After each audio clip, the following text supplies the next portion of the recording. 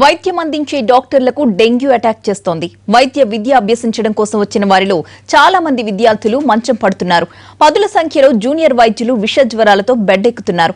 ఆసుపత్రిలోని సౌకర్యాల లేమిపై అధికారులకు మొరపెట్టుకున్నా పట్టించుకోవడం లేదని వారు వాపోతున్నారు. ఇదిగో ఇక్కడ చికిత్స పొందుతున్న వారంతా ఎక్కడో పల్లె ప్రాంతంలోని వారు కాదు. ఆదిలాబాద్ జిల్లాలోనే పెద్ద ఆసుపత్రి అయిన రిమ్స్ బోధనాసుపత్రిలో వైద్యం అందించాల్సిన జూనియర్ వైద్యులు. అదేంటి, చికిత్స చేయాల్సిన వాళ్లు చికిత్స పొందుతున్నారనే కదా మీ డౌట్? అవును, జూనియర్ డాక్టర్లు విష జ్వరాల బారిన పడి ట్రీట్మెంట్ తీసుకుంటున్నారు. రిమ్స్ పరిపాలనా విభాగం పనితీరుపై తీవ్ర విమర్శలు వ్యక్తమవుతున్నాయి. రిమ్స్ కళాశాలలో 109 మంది హౌస్ సర్జన్లు ఉండగా ఇందులో 95 మంది విష జ్వరాల బారిన పడ్డారు. ఇక 400 మంది వైద్య విద్యార్థులుండగా అందులో 90కి పైగా రిమ్స్లోనే చికిత్స పొందారు.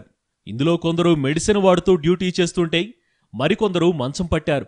2 నెలల వ్యవధిలో 5 మందికి డెంగ్యూ పాజిటివ్ రాగా మరికొందరు మలేరియా, టైఫాయిడ్ జ్వరాలతో ఇబ్బంది పడుతున్నారు. తాజాగా ఐసీయూలో 5 మెడికలు ప్రస్తుతం చికిత్స పొందుతున్నారు.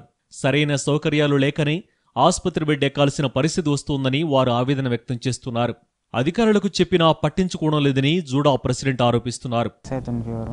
అన్ని సిమ్టమ్స్ నార్మల్ ఉన్నాయి కాబట్టి మామూలుగా ఫ్లక్చువేట్ అవుతూ ఉంటాయి బ్లడ్ ప్లేట్లెట్స్ కాబట్టి కొంచెం అబ్జర్వేషన్లు ఉంటే. మా రిమ్స్ కాలేజ్లో ఒక 4 మెంబర్స్ దాకా డెంగ్యూ పాజిటివ్ NS1 పాజిటివ్ వచ్చింది.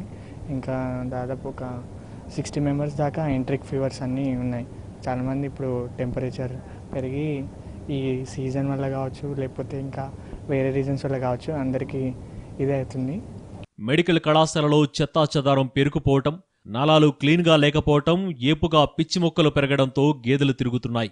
ఇప్పటికైనా అధికారులు మేల్కొని పరిసరాలను పరిశుభ్రంగా ఉంచేలా తగు చర్యలు తీసుకోవాలని మెడికోలు కోరుతున్నారు.